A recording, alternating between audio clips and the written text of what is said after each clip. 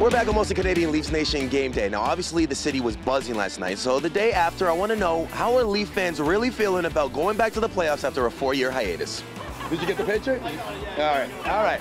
Do you want? Let's get both of you guys. All right. Okay. Tell me about last night in your opinion. You guys were watching the game at home or at a bar. What was going through your minds? McElhaney, like, oh my God, I'm freaking out. Like Anderson, that was a horrible moment. What was that, first or second period? Anderson got taken out. Yeah, terrifying. But McElhaney with that Crosby kick save at the end of the night. That was the moment. Like, that was the whole season right there. So impressed. Scary moment. My hands were on my head. I was pretty scared. You know, he's been a big part of the team this year, and we're hoping to have him for the playoffs. He should be good. Should be okay. Babcock said he should be good for the first game of the playoffs. We actually came down, went to the Real Sports Grill, and late in the third period, we came out here for all the people to watch the go-ahead goal and celebrate with all the fans. It was really cool. Now we are in the playoffs officially. If we get a point tonight, we play Ottawa.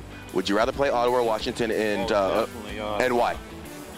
Battle of Ontario. Tell me about last night. Where were you? Where did you watch the game, and how did it feel? We were a little bit up in the nosebleeds, but it's okay. It didn't matter where in that building we were. It was amazing. It was an amazing game. I'm loving this guy's answers. He's kind of like a hockey player. You know, we're just going to give it 100%. You know, okay, pucks in deep over here. And all right, buddy, we'll see you in the playoffs, man. What do you say about the kids? Because Kapanen makes it 3-3, and then, of course, downtown Connor Brown scores his 20th of the year. What about these kids? What about these rookies? Oh, man, it's like been a dream season, man. Like, from last place to first-round playoffs right now, we're buzzing. Matthews with his 40th last night. Couldn't be happier, man.